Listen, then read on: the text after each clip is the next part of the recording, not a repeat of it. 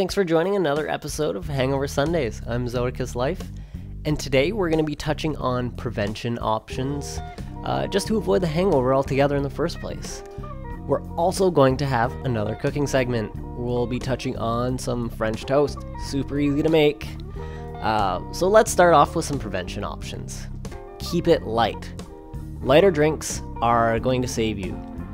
Drinks like red wine and rum, they have more congeners. That's what's formed during the fermentation of the alcohol.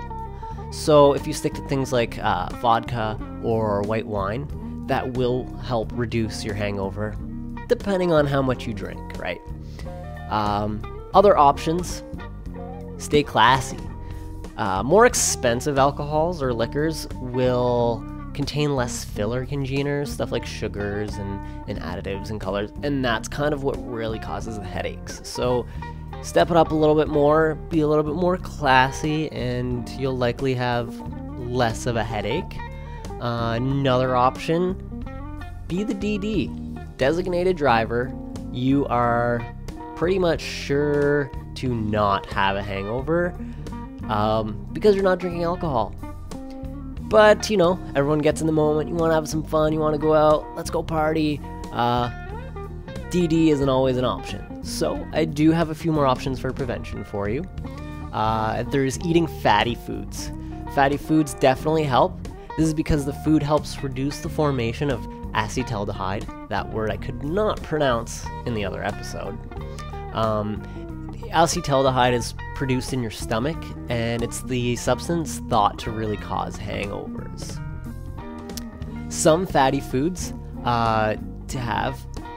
you want them to have carbohydrated filled foods.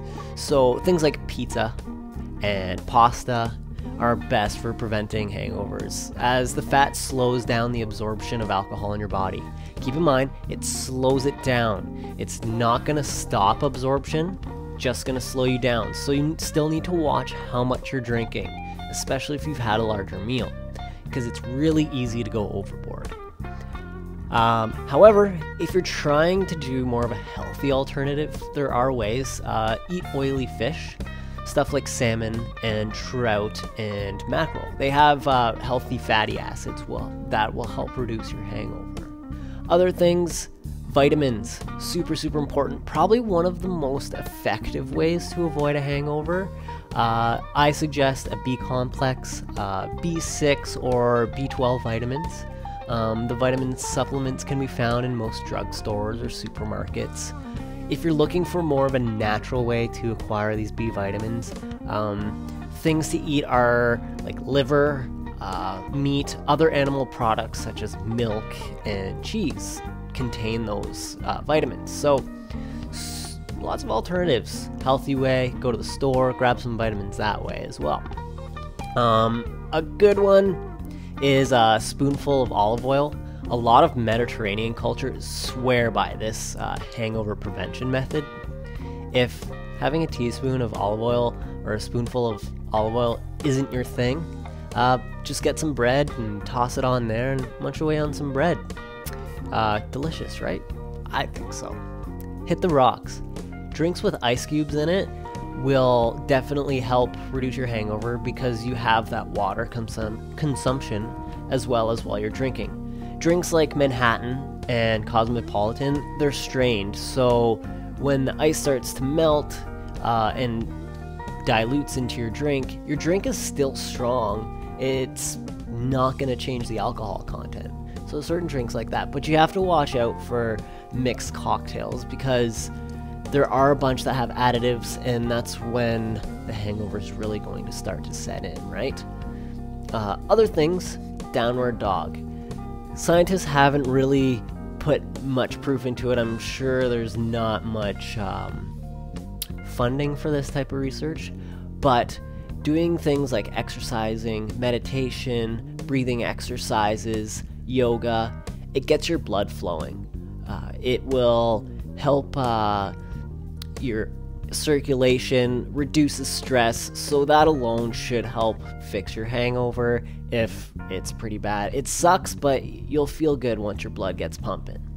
It's kind of like when you go to the gym, you don't want to go, but once you're there, it feels great, right? Worst case scenario, a lot of reviews from bartenders are a Bloody Mary. That hair of the dog, apparently a spicy Bloody Mary is a great way to help fix that hangover. Keep in mind, hair of the dog, we discussed this last episode, is only going to tide you off until, I don't know, an hour, and that starts to wear off and your blood alcohol level hits 0, and then bam, slammed with another a hangover. So take these prevention options, use them wisely, be careful with your drinking, always drink responsibly.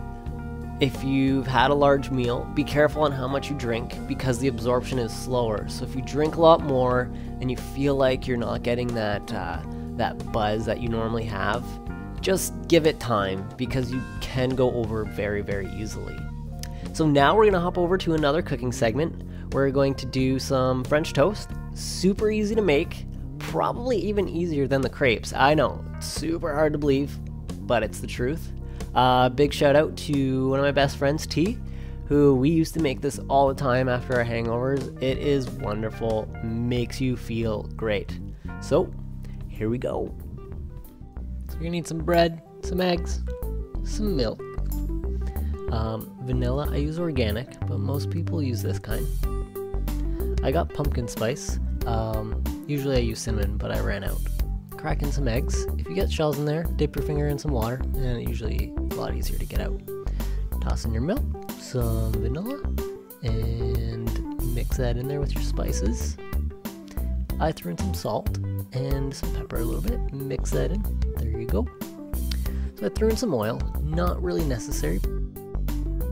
Get your fingers messy. It's alright. I threw in some more spices after the first piece. And then get it all soaked, both sides. Throw it in there, and boom. Check it pretty often, just like the crepes. You want to make sure that it's nice and golden brown. So I do flip it pretty often. It's not going to affect how it cooks. You just check it all the time. Let it sit here and there. It smells absolutely awesome. You can actually toss on some more spice on top of it if you want. It tends to come up a little bit darker, like a burnt kind of look, but it's alright, it's not really burnt. This is actually my favorite hangover food and my favorite breakfast food, and you can make it for that special lady or that special man in the morning, and you are probably going to impress them. Sorry about the camera moving about. My new kitty cat decided to rub his face against the tripod, so things are going a little bit funky there. You'll have some leftover eggs, so you can just toss that in there, let it cook. You're going to want to turn down the heat on the frying pan, otherwise the bottom's just going to cook really bad, and you're going to be left over with liquid on the top. Everyone makes scrambled eggs differently. Make it how you like. I tend to flip it very often so I can get the perfect texture. I prefer them a little more gooey. I think they're better that way. So toss that on the plate. Use whatever condiments you want. I prefer Aunt Jemima's original. And that's how I set things up. There's your hangover food. And here's my little brat, Sagan. I rescued him just the other day. And he is nothing but loving. And always getting in my way when I'm trying to record. And here he is, Mr. Sagan. Thanks again for watching another episode of Hangover Sundays. I hope that French toast was easy enough for you to make. Go ahead and make it now. It will make you feel so much better, and it is delicious. Super easy to make, like I said.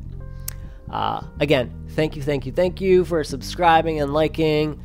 Follow me on Facebook and Twitter. As always, don't forget to subscribe. And I will see you next time. Have a wonderful day. I hope your hangover was not too bad. And never forget to smile.